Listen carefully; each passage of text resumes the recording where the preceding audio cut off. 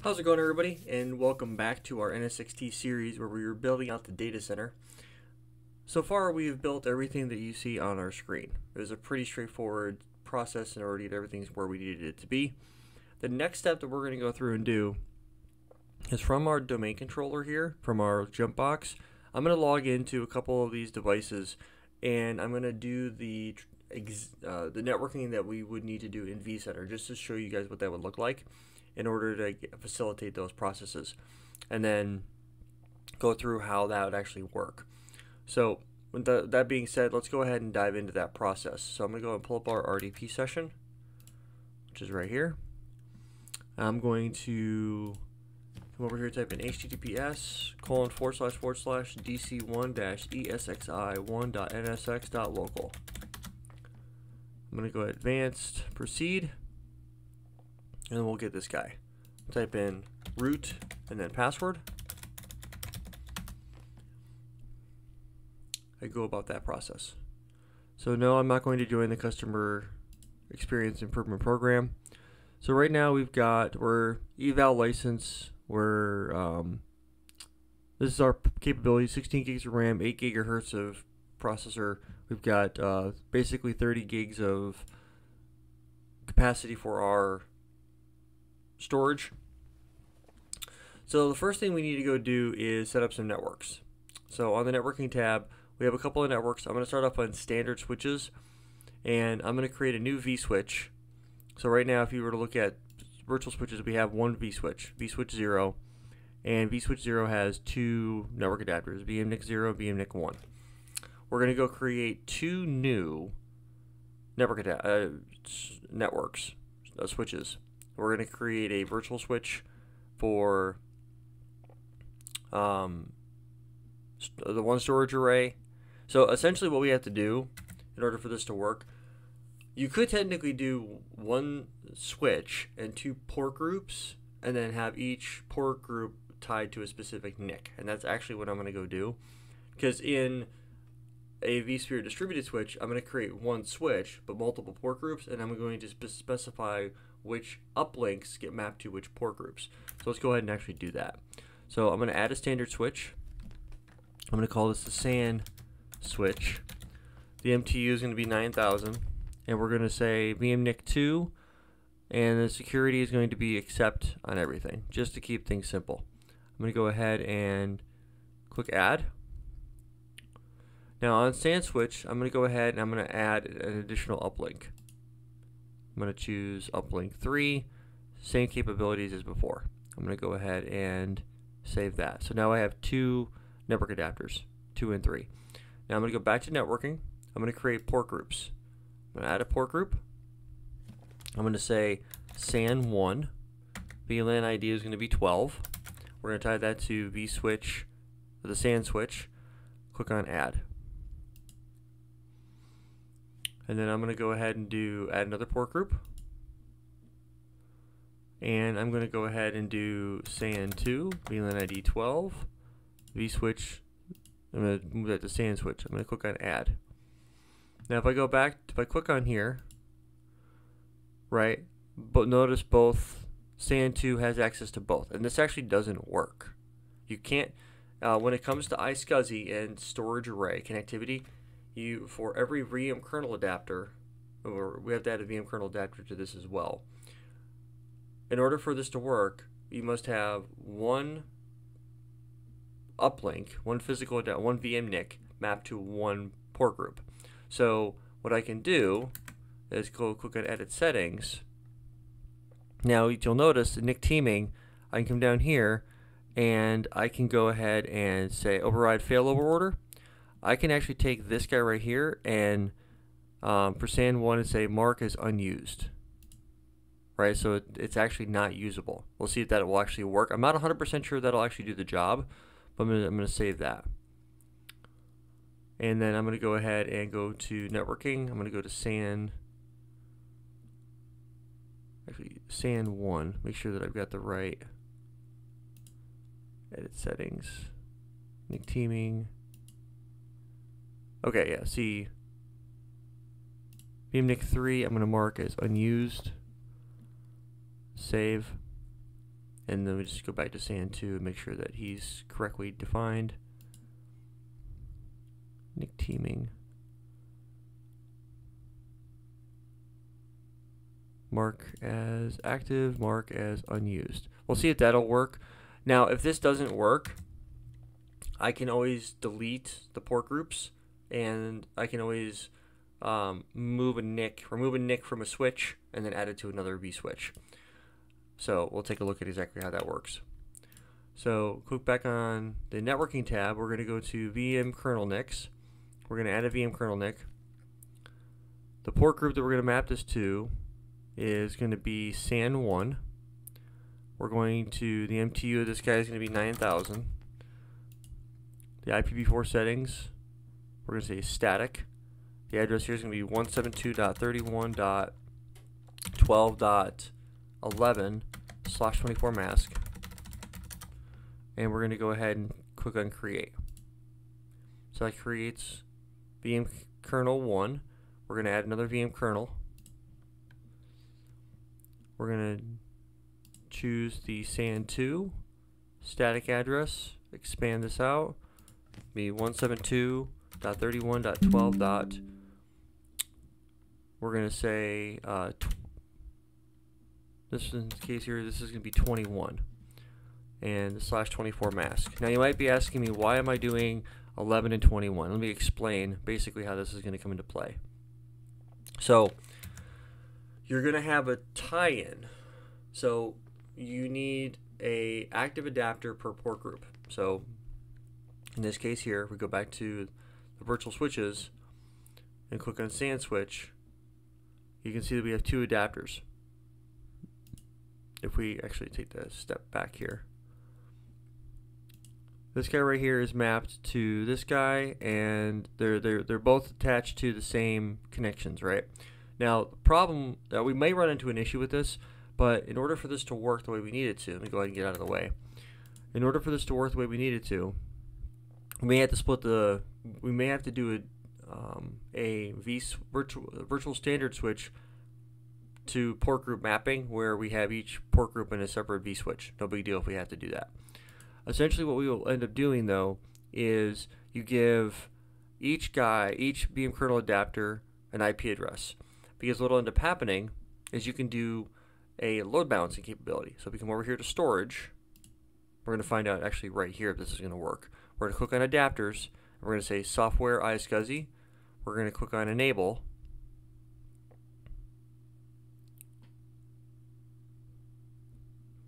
And then I'm going to go ahead and add port binding. I'm going to say VM kernel 1 and VM kernel 1. Select. Add port binding, VM kernel 2. So I'm going to add both of them here. I'm going to say add static target. I'm sorry. I want to remove static target. I want to add dynamic target. The address here is going to be 172.31.12.51. Save configuration changes. Now I'm going to go over here to devices, and there it pulled it in. So it did work. So the changing the network adapters, the VM NICs themselves, did seem to work. If I come over here to, we can see that the two hard drives are showing up. I'm going to click on data stores. I'm going to say new data store, create new VMFS data store. I'm going to go ahead and say SAN1. Click next. We're going to say VMFS5 because FreeNAS doesn't do VMFS6. Chew up all 200 gigs and finish. Yep, the entire contents of this will be erased. That's fine. Give that a couple seconds, and then you should see another hard drive show up here momentarily. There it is. SAN1's good to go. We're going to add a new data store. Same process a moment ago. SAN2. Next. VMFS5. Next. And finish. Yep, that's fine. And then we're going to go back over here to host. And the host should tell us that we have a total of so much hard drive space. So now we have 432 gigabytes available to us, which essentially is going to be the 200 gig hard drives. So if we come back over here to storage, we can see the hard drive spaces are there. Everything looks pretty good. So it's essentially what we needed to do. Now, you can do the same thing on the other devices if you want to, but as you can see, it's a manual process per host. So if you were going to manage a very small environment, 2, 3, maybe 4 hosts, I do have a couple of customers that are very small and they have 2 or 3 hosts. You can technically do vMotion with this environment. I'll show you guys actually how to upload an ISO. I'm going to actually bring up Linux, and I'm going to show you guys how to do the rest of this inside of vCenter. But I'm going to do ESXi 2 as well, and then ESXi 3 will join, but we'll do that through vCenter server, and then the rest of the servers and the rest of the hosts through vCenter, because it's just going to be more. It's smarter to do it that way because you're going to have multiple hosts, and we'll actually have all the networking we just set up, we're going to have to migrate that from vSphere standard switches to a VDS in order to get that all working.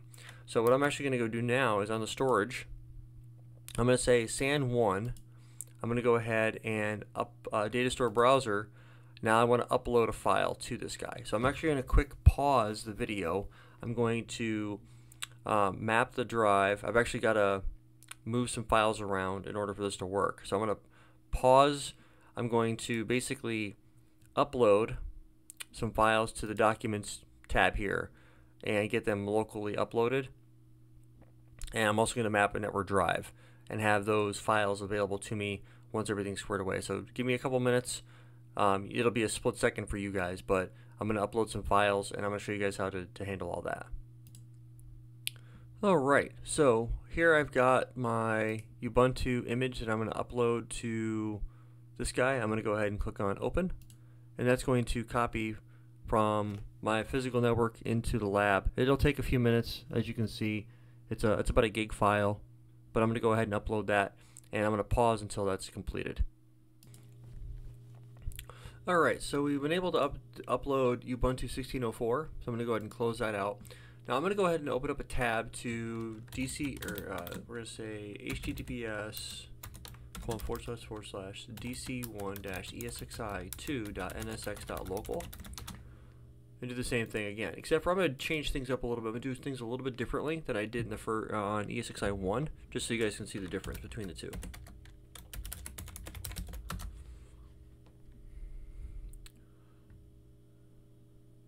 Nope, I don't want to join that. Alright, so essentially what I'm going to do in the networking tab is I'm going to go ahead and create a couple new switches, where on host 1 I did one vSwitch with 2 different port groups, and then I was specific on which particular network adapters were active on a per port group basis, which made things a little complicated, right? I'm going to do things a little bit differently here. I'm going to create 2 vSwitches. I'm going to map one network adapter to each vSwitch and one port group to each vSwitch. So we're not going to have to do that active adapter mumbo jumbo. So I'm going to come in here, I'm going to click on vSwitches, add a standard switch. I'm going to call this SAN-switch 1. I'm going to say 9000, VNIC 2 is fine, security, accept everything, and then add. And then I'm going to say add another switch, so it's going to be SAN-switch 2, 9000, VMNIC 3, security, same thing. Add. Alright, so now I'm going to go to port groups. I'm going to add a port group. I'm going to say SAN 1, VLAN ID is 12, and I'm going to say SAN-switch 1. Add. I'm going to add another port group. This will be SAN 2, VLAN 12, SAN-switch 2, add. Okay, this to me seems a little bit easier in some cases because it's a one-to-one mapping versus one switch, 2 port groups, and then you have to determine which network adapter is active versus not used. I'm going to go to VM kernel adapters, add VM kernel adapter. I'm going to say the port group is going to be SAN 1. The IPv4 setting be static. It's going to be 172.31.12.12/24 mask. And I'm going to say create. And then add another VM kernel adapter. This guy here will be SAN2. Static. This will be 172.31.12.22/24. And then create. Alright, so now I've got my adapters squared away. I'm going to go over here to storage. I'm going to say adapters, software iSCSI, enabled. Give that a second here. I'm going to go ahead and say the binding. I'm going to VM kernel 1 and then VM kernel 2 so we can do load balancing. Dynamic target. We're going to say is 172.31.1 or 12.51. Click on save configuration and then click on devices. And then after a short period of time, we may have to do a rescan.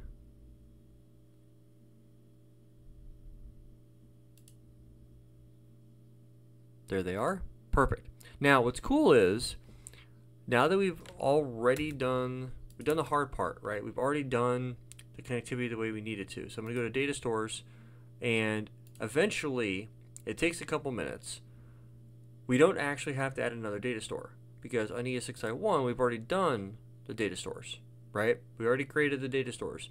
All we're going to have to do here, if we were to come over here, eventually if we go to host, the storage should show up, right? It's the 400 gigs of capacity shows up. We go back to storage, SAN1 and SAN2 now show up, which is what you want to see. Now if I click on SAN1, go ahead and get out of the way, and I click on data store browser, notice Ubuntu is right here. I didn't upload that from host 2. I uploaded that from host 1. Did I log into the right? That's weird. Why does it say? Maybe I goofed up on the naming convention. Host.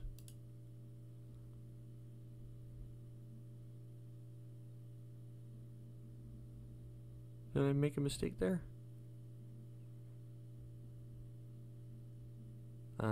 Maybe. Check my DNS. Oh, I did. Haha. Okay. Alright, well, I'm gonna basically have to rename properties here. I'm gonna rename this host 2. Oh, I can't. I have to. Let me go ahead and delete this guy. Delete. Yes. I'm gonna add host. That's gonna be DC1. I believe is what we're using. The convention is. Yeah, DC1 ESXi 2. And then 172.31.1.12. Add host. Okay. Thought that was kind of weird. Okay, so I'm going to have to go in and make an adjustment. I'm going to actually have to re-IP address the VM kernel adapter. So I'm going to go over to networking, VM kernel NICs. I'm going to click edit settings, and I'm going to make this IPv4 settings. I'm going to make this a 13 and save. And the same thing with VM kernel 2, because I want the IP addresses to match. Edit settings. And this will be 23 and save, because I don't want to have overlapping IP addresses anywhere. Okay. Okay, so now they're up to date. Let's go back to storage. Looks like it's still there. Host. Perfect. Okay. Now that's been updated. So I'll have to go into ESXi 2 and do that 2, 4, 5, and 6. So not that big of a deal. I'm actually glad I caught that. So now that I'm here, I'm going to go ahead and this is the end of this video. So I'm going to go ahead and in the next video, I'm going to show you guys how to deploy a virtual machine from this deployment. So we're going to deploy a Ubuntu VM, and we're going to create an additional network. So actually, since I'm right here, let's go ahead. Yeah, I'll go ahead and just do it. Since these hosts, let me go ahead and get out of the way. The networking tab, I'm going to create another vSwitch. This guy here will be data, new switch, and I'm going to go ahead and create data, and then security is going to be except for everything. Add. I'm going to go to port group, add a port group, and I'm going to say that this is going to be Linux. The VLAN ID is 100. The vSwitch is going to be data. Click on add. Okay, and the virtual switch data has one uplink, which is uplink 4, which is fine.